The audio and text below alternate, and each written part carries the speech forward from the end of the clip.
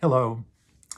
Not being able to celebrate the Eucharist with you for the past few weeks has actually made me think more about the Eucharist. One of the great images that always comes with me with celebrating the Eucharist is that of God's abundant care and love for us. There's always enough to go around.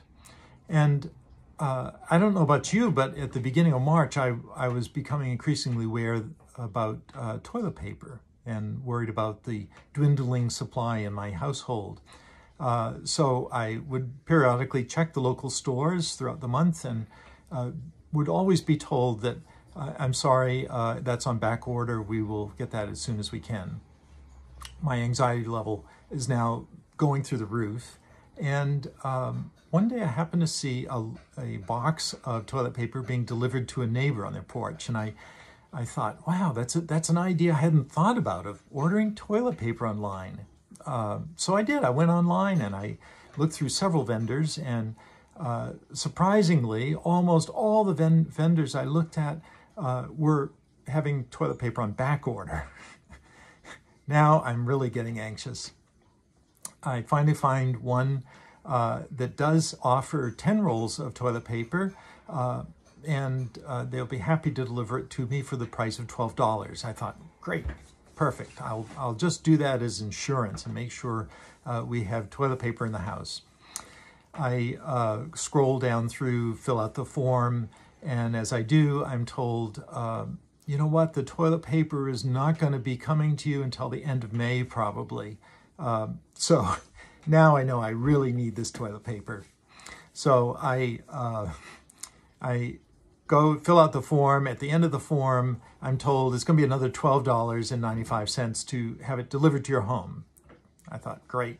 You know, it's just like the jokes that were circulating at the time that toilet paper was worth more than illicit drugs.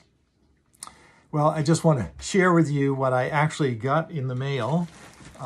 Here are my 10 rolls of toilet paper. And here's just to compare it, here is a normal size roll of toilet paper. Anyway, so I hope you think that's funny.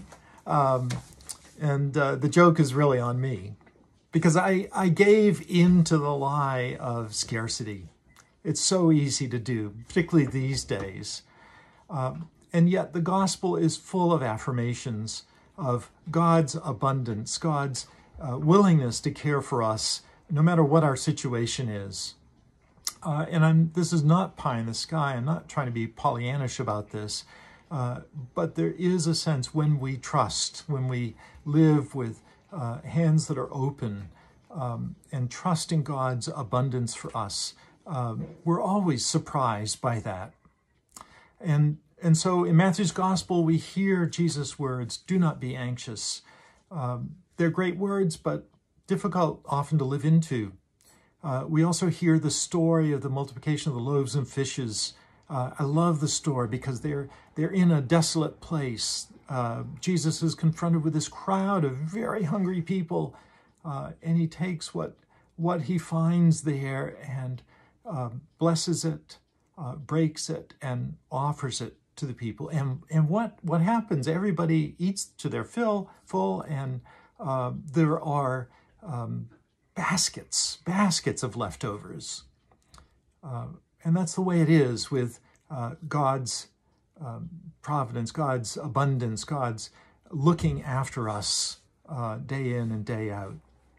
And that we also respond with lives that are equally reflect that abundance, that sense of living with open hands. And so I think really during this time, the Easter season, we are being invited to live into this sense of abundance, this sense of God's abundance being all around us. Hoarding doesn't help anybody. Opening our hands to help our neighbor, to be there for other people in this distressing times, is something that we can do. And so in this Easter season, I really think we are invited to embrace the truth that we're cared for, and that you and I can care for others. You know what? Loaves abound. Toilet paper, however, may not.